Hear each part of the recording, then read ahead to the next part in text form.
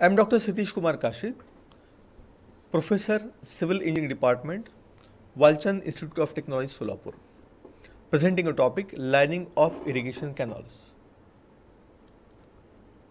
Learning outcomes. At the end of this session, the students will be able to describe advantages of lining irrigation canals. They will also be able to describe different types of canal linings. What is unlined canal? An unlined canal is one which has its bed and banks made up of natural soil through which it is constructed and not provided with a lining of impervious material. We can see this canal made up of natural soil which is compacted, but there is no lining provided to this canal to reduce seepage. Disadvantages of unlined canals. In unlined canals, velocities higher than 0.7 meter per second are not tolerable because higher velocities lead to erosion, and hence unlined canals need a big cross section as compared to lined canals. Unlined canals lead to high seepage of water. About 30 to 40% water is lost due to seepage in unlined canals. Furthermore, there is a danger of bank breakage of unlined canals if there is overtopping, and unlined canals lead to growth of aquatic weeds which further reduce the canal cross section, reduce discharge capacity, and also need a lot of maintenance. Now, unlining canals lead to waterlogging, and the effects of waterlogging we will discuss. Waterlogging firstly raises the groundwater table and it brings very close to the ground level. It blocks all the voids in the soil, and hence the plant roots cannot breathe. They cannot take the oxygen required for survival of bacteria. The normal cultivation operations like tilling, plowing also cannot be performed properly. Lining of canals. Ill effects of waterlogging need adoption of lining of canals.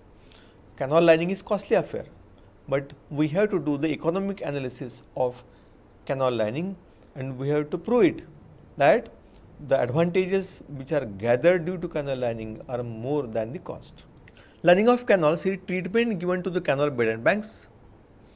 It makes impermeable layer along the bed as well as on the banks. Seepage can result in losses of 30 to 50% of irrigation canals in case of unlined canals, but now due to lining, the seepage can be reduced to a very small extent of say 2 to 5%. Adding lining can make irrigation systems more efficient. It means efficient use of water. Common lining materials include compacted earth, cement concrete, plastic membranes, etc. So, advantages of lining: first is water conservation, reduction in water losses, no seepage of water in adjacent land or roads, and avoiding waterlogging conditions, and thus saving water. Lining of canal in this way can solve many problems which are associated with waterlogging.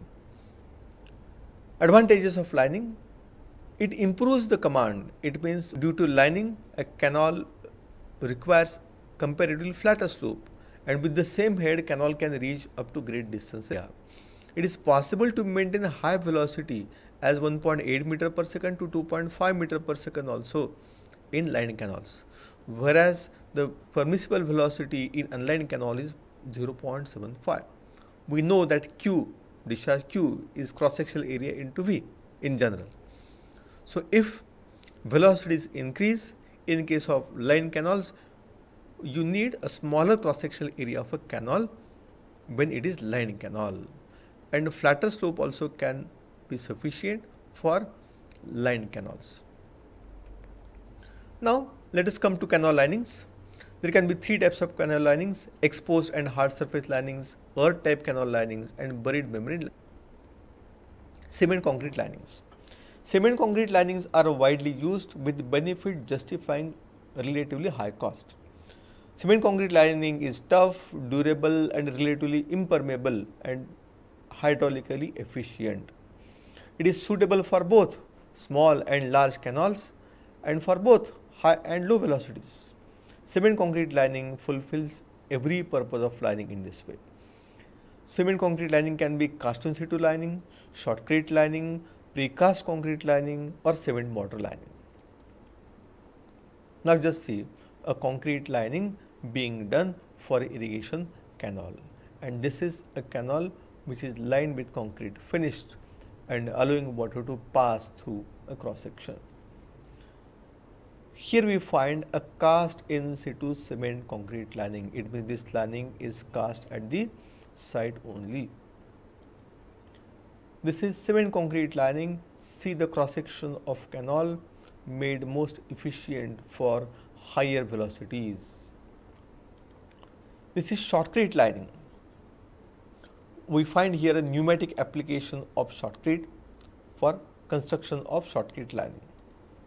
This is concrete tiles canal lining. So we find here concrete tiles are used for lining a canal. We see here a brick lining. Bricks are laid using cement mortar on the sides and bed of the canal. After laying the bricks, smooth finish is provided on the surface. Another form of hard lining is Boulder lining. It is nothing but a dressed stone blocks which are laid in mortar. So properly dressed stones are not available in nature, but irregular stone blocks are available. They are dressed and chipped off as per the requirement. When roughly dressed stones are used for lining, the surface is rendered rough, which may put lot of resistance to flow.